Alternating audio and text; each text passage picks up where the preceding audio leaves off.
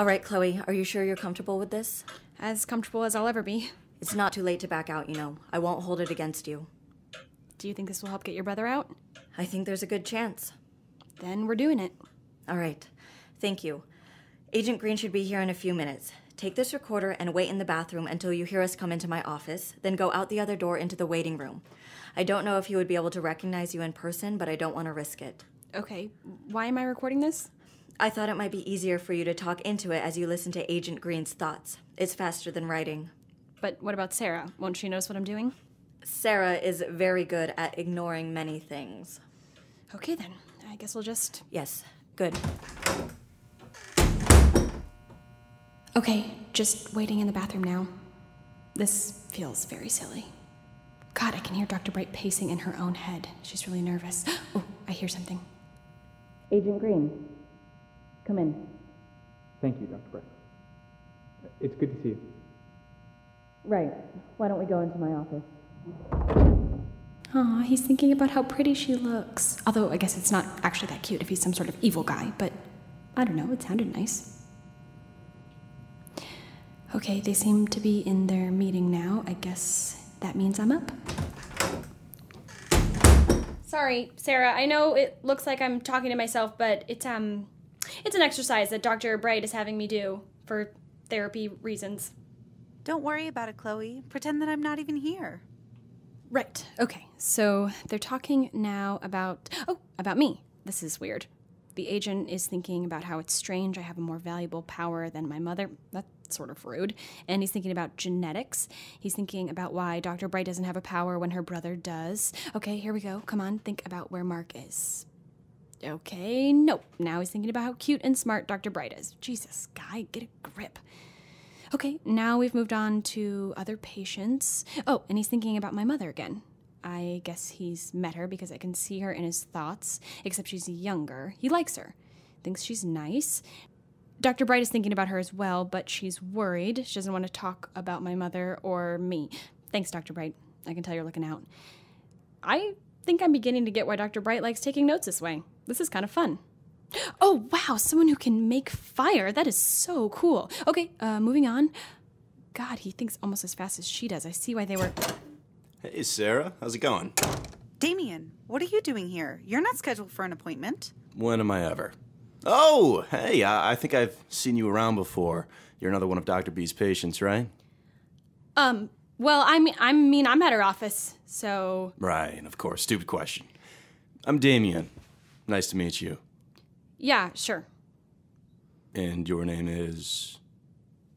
Sorry, I'm just here to see Dr. Bright. Oh, no, I'm not trying to intrude. I just think we might have some things in common. Beyond our therapist, I mean. I highly doubt that.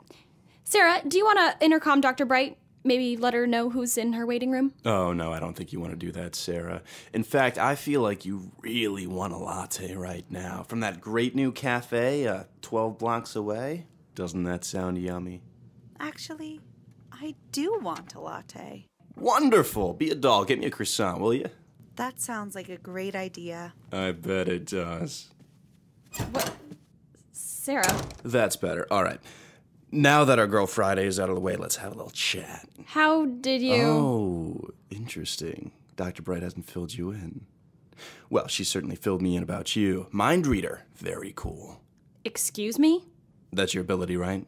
You can read minds. Oh, God, did I get the wrong girl? What? No. I mean, yes, I can read minds. How did you know that? Like I said, Dr. Bright told me. I've been her patient for a long time. She tells me stuff. So, can you hear what I'm thinking right now? No, I can't. Wait, really? Maybe you're not thinking enough. Huh. Dr. B must have been right about our powers. What do you mean? Well, she's got this theory that my power doesn't work on you because the way our abilities function is incompatible. Like the same end of two magnets. They're too similar to work on each other. Do you hear people's thoughts too? Not exactly. More like I put thoughts into people's heads. Like I did with Sarah just then. Just planted the thought that she wanted a coffee and voila! You can make people do whatever you want? In a sense, yes. That's immoral. You're passing judgment on me? Really? And what exactly are you doing here right now, Nosy Nelly? And with Dr. Bright's recorder, no less. That's none of your business. Listen, if you don't have an appointment, then you should probably just leave. Don't you want to learn more about me? Not particularly. Oh, come on. I bet you've never met another atypical before. I have, in fact. That is also none of your business. Well, have you ever met someone you couldn't use your ability on? No. Me neither. It's weird, right? But kinda nice. I don't have many unpredictable interactions these days. This is exciting for me. I'm thrilled for you. What? You're not enjoying the silence? Must get pretty noisy hearing everyone's thoughts all the time. If you must know, it isn't complete silence from you. What do you mean? Well, I can't hear what you're thinking, but I can still feel your consciousness. Oh, yeah? And what does it feel like? Cold. Barren. Total wasteland, as far as I can tell. Yeah, that's a bit harsh. Well, it's your mind. And it bothers you? Oh, it scared you. That first time I saw you here, you looked at me and you were totally freaked out. Is that why? Yes. Feeling everyone's minds all the time isn't exactly pleasant to begin with, but I would rather stand in a crowd than face whatever's going on in your head. Oh, I didn't realize I was causing so much discomfort. Well, I imagine it's uncomfortable for you, too, not being able to use your twisted power on me. No, actually. Like I said, it's kind of nice. Believe it or not, it's not always a walk in the park having people do what you want. I doubt that. Yeah, okay, let me guess. You're wondering if I'm lying through my teeth right now. I bet you're thinking, gosh, I sure want him to be honest with me. Well, imagine thinking that and then having it come true. Anytime I want someone to tell me the truth, they do. And while that doesn't seem to be a problem for you anyway, it can really sting when you don't see it coming. Maybe, if you were a better person, the truth wouldn't hurt as much. Okay, that's a fair shot. All I'm saying is this. We were both born with these powers. No point in not using them. Yeah, but how are you using it? Like, what would you be making me do right now if your ability worked on me? Honestly, I probably wouldn't be talking to you. What is that supposed to mean? I don't go out of my way to talk to people, especially normal people. The only reason I wanted to meet you was because my ability didn't work. Are you trying to tell me that you don't use your power at all? No, of course I do, but I've never done anything really bad with it. I would hate to learn what your definition of bad is. Likewise. Which brings us back to the subject at hand. What are you doing here? I know for a fact that Dr. B has a meeting right now. And how would you know that? I may have finagled her calendar from Sarah. See what I mean? That would fit into any person's definition of bad. And where does spying fit in, huh? Yeah, I can put two and two together. Why would the good doctor invite her young patient to sit in her waiting room while she had a meeting? Oh, I don't know. Maybe I have an appointment. No, you usually come in on Tuesdays. Excuse me? Are you following me? No, I notice things. I spend a lot of time in this area, and I'm observant. Sure. Bet you're really wishing you could read my mind right now, am I right? It's not bad to want to know if someone is lying to you. You say it's so hard to deal with someone's honesty, but I do that all the time. People are honest when they think. Oh, come on. I mean, I get that you're a rainbows and sunshine kind of gal, but you don't really believe that, do you? People lie to themselves all the time, out loud and otherwise. It's a little different than being compelled to tell the truth. Then stop compelling people. I have stopped, in fact. Well, I mean, mostly. I'm, recovered, like an alcoholic. But one who still drinks occasionally. You do know what recovered means, right? I'm just saying that I've gotten better. But growing up like this was tricky. I mean, you must get that, right? Telepathy can't have been an easy thing to deal with as a kid. My ability only started recently, and I've had no trouble learning to control myself, so forgive me if I don't buy your excuses. Really? Well, that's certainly interesting. See, isn't it fun learning about each other? We share this thing that not many other people would get.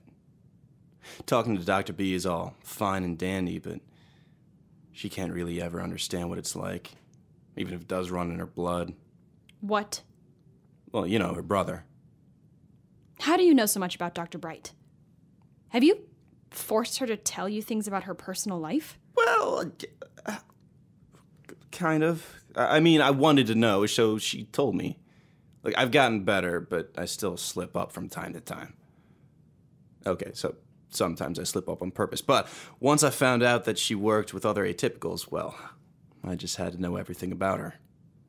I think that's fair. It's hideous. You can't force someone to tell you their intimate feelings. Yeah.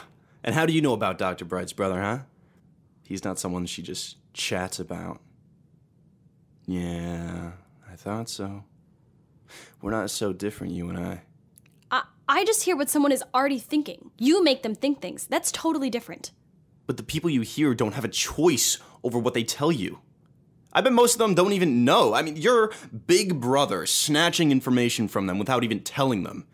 At least people want to tell me things. But only because you make them. They don't have a choice either. I doubt many people would thank you for that, especially Dr. Bright. You're right. They don't.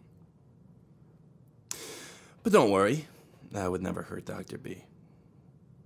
I know you're scared of me, which, if we're being honest, is sort of ironic because you are probably the last person on the planet who has reason to be, but I value the doc very much.